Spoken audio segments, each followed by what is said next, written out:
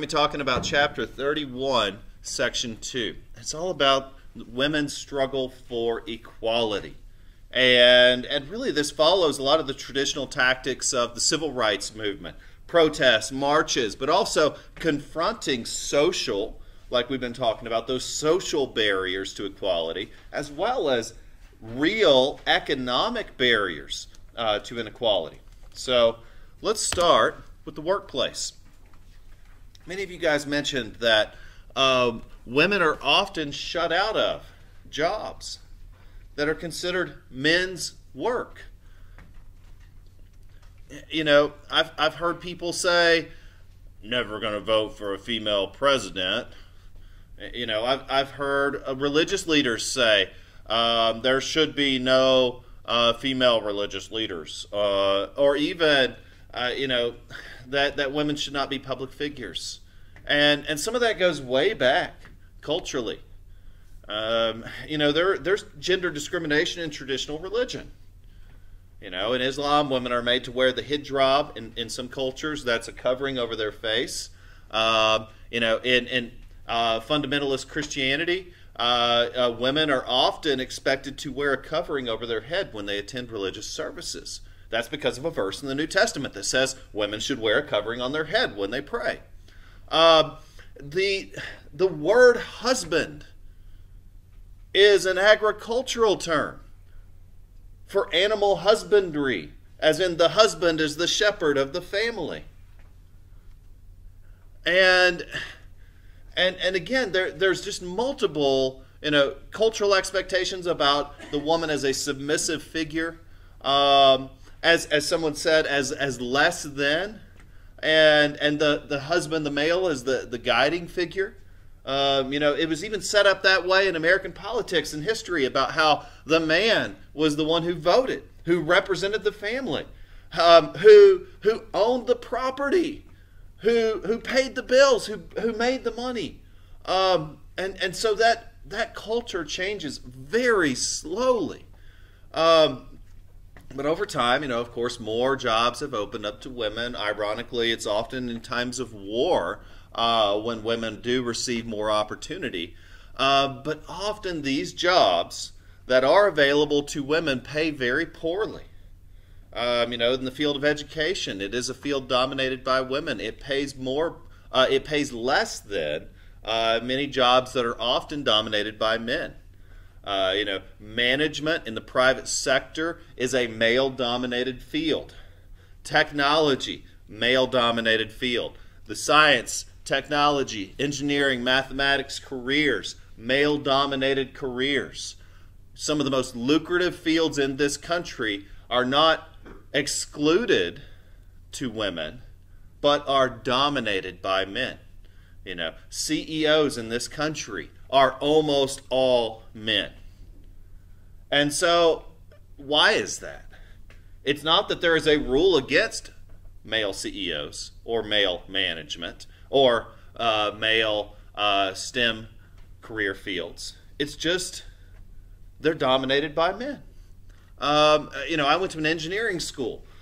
The engineering part of campus was almost all male, almost entirely. There were very few females.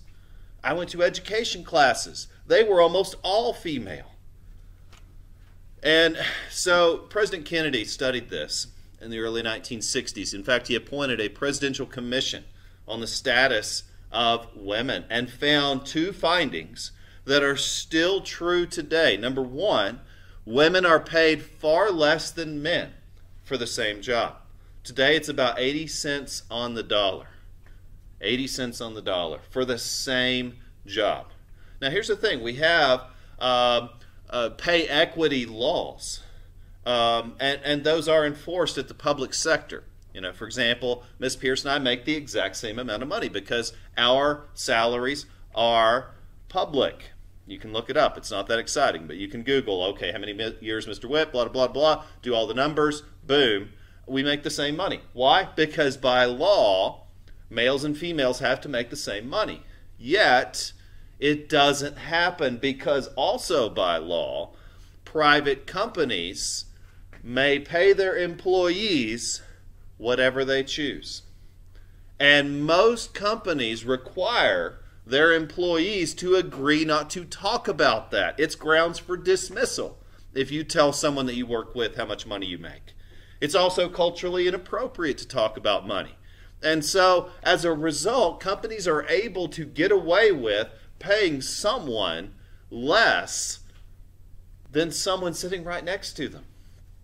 And often in the private sector, salaries are negotiable. And again, this goes back to a cultural norm. Studies have found that males tend to be more aggressive in salary negotiations than do females. Ergo, they wind up with more money.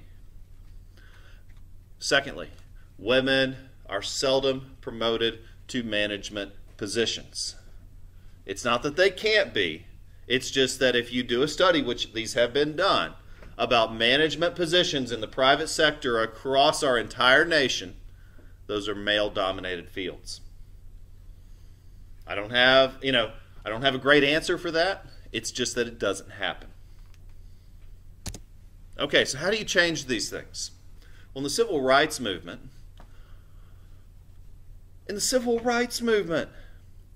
women were often discriminated against. Even in the anti-war movements, men would discriminate against women. In subtle ways like we've talked about.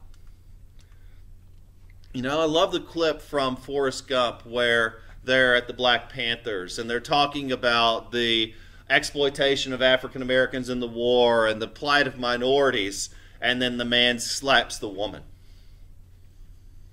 And how everyone took the man's side, except for Forrest Gump, because he's awesome. And so that's a problem. And so how do you fix this? Well, number one, you've got to point out inequality when you see it. Since it is a social norm, that means it's up to each one of us to be aware of inequality when we see it. That takes consciousness raising at a popular level. It takes time for these things to filter in. Because there is a pattern of sexism in our society. It manifests itself in very subtle ways that are embedded into the way that you were raised, that are embedded into the way that your friends behave. It comes down to how you dress versus how your male counterparts dress. It comes down to how you groom yourself. It comes down to dating and relationships. Sexism is pervasive in our society. So there are a number of publications about this. Obviously social media does a lot to raise awareness today. But in the 1960s, a popular book, and I have a copy if you want to borrow it, called The Feminine Mystique by Betty Friedan, showed surveys and data questioning women about their satisfaction, their just general happiness. And what she found was that many women were dissatisfied with the status quo, the way they were being treated or viewed. It was a national bestseller.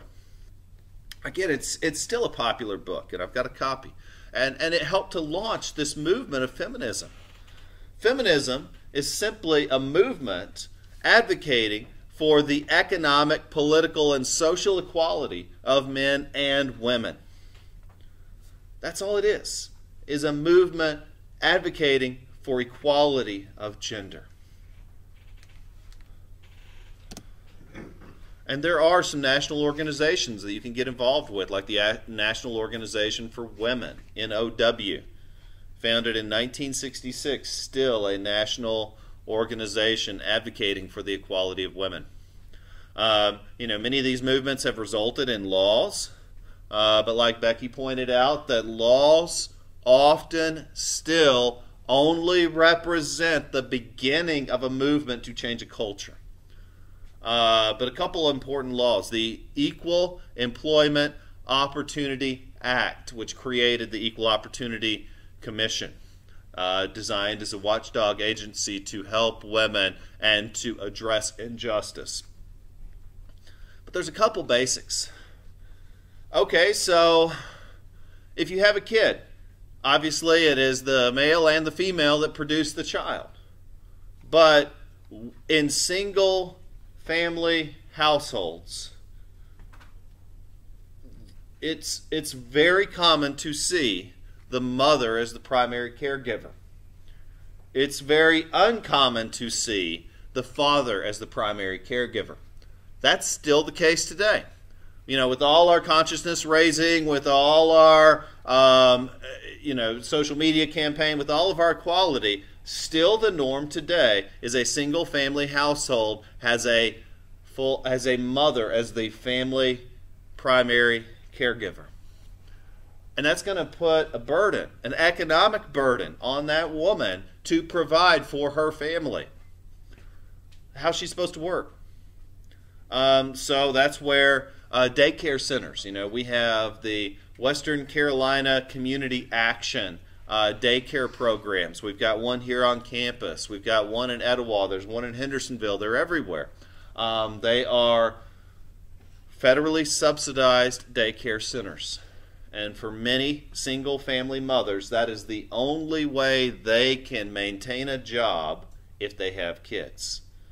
And also more vigorous enforcement of existing laws.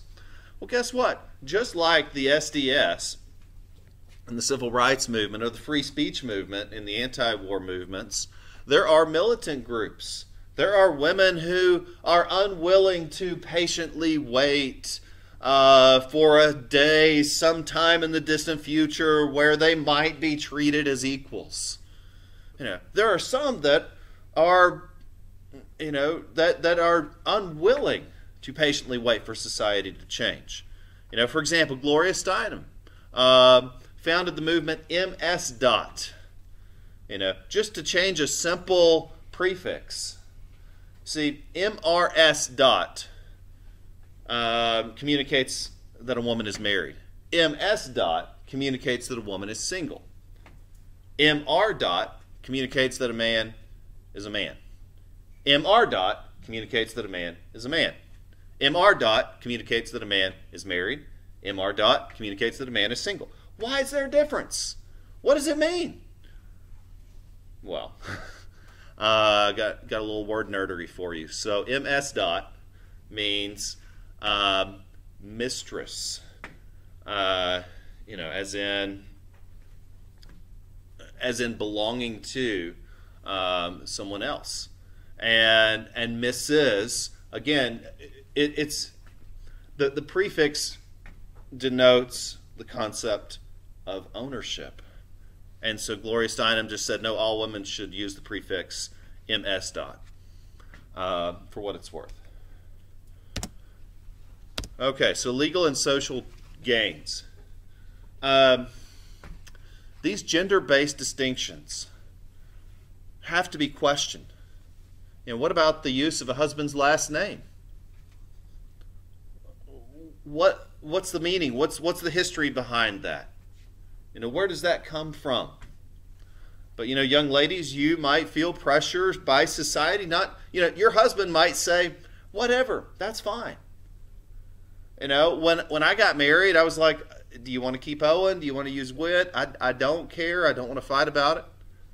And she chose to take my last name. But honestly, there's a lot of societal pressure for that. And so I never asked her about it, but she might have thought it's just simpler than trying to spend the rest of your life explaining, yes, my last name's Owen, but I'm married to a guy named Whit. You would have to answer that to everyone you meet for the rest of your life. Do you want to go through that? You can. By law, obviously you can. But you will still have to explain that for the rest of your life. Guess who? So my wife and I were married 9 years before we had kids. Guess who got asked about why we didn't have kids more? Do you think it was me? Nope. It was my wife. Why is that? I couldn't tell you. But she was the one getting asked that all the time. Okay, so there's plenty of these examples. So how do you enforce this? Well, society, in terms of socially, you've got to do that, unfortunately. No one else is going to do that for you. In terms of the law, yes. These large movements have resulted in things like the Higher Education Act, which bans gender discrimination in enrollment to universities. There's Title IX, which requires that if a school has an athletics program, they have to have as many female spots in athletics programs as they do male. The Equal Employment Opportunity Commission is there if you experience sexual discrimination in the workplace, and also does and it has now opened up to tax breaks for child care, to even federally subsidized child care on a needs-based setup. So the next one I want to talk about, I don't really want to get into a lot because of its controversial nature, but in 1979, Roe versus Wade, the United States Supreme Court ruled that a woman had the right to seek an abortion, to abort and terminate a pregnancy if it's in the first trimester. And so if you're curious about it, I don't want to get into the pros and cons, but you can read the Chief Justice's majority opinion, which gives their reasoning based on the evidence that they reviewed, and you can read the court's minority opinion because it was a split ruling, and you can read, and I've read both, and I encourage you to do so if you feel strongly about this subject. But I'm going to go ahead and move on before I make you all angry. So, okay. So, meanwhile, the Equal Rights Amendment. In 1972, Congress passed the Equal Rights Amendment. The purpose of this was to, by federal law, mandate equality by gender. And this actually resulted in a popular backlash, a movement to stop the passage of the Equal Rights Amendment. And it was ironically led by a woman named Phyllis Schlafly. She represented a number of religious movements like the pro-family movement, the moral majority, kind of a lot of the evangelical coalition that came together to stop the Equal Rights Amendment. And a couple of, I guess, their secular reasons, aside from the religious stuff, is number one, they felt that it would lead to the drafting of women, perhaps, or the end of federal child support. But more commonly, it was due to social concerns. Well, that if we by law treat women the same as men, then that will undo all of these social norms. And some of these go way back. For example, 2 Corinthians 11, verse 7 says, and I quote, if a woman is not to speak in public, if she has a question, let her ask her husband at home. I'm paraphrasing. I think it says a woman is to remain silent in the churches. Yeah, that's what it says. A woman is to remain silent in the churches. If she has a question, let her ask her husband at home. 2 Corinthians 11, verse 7. Many more examples, as you can imagine, on and on and on in the pervasive culture in our country.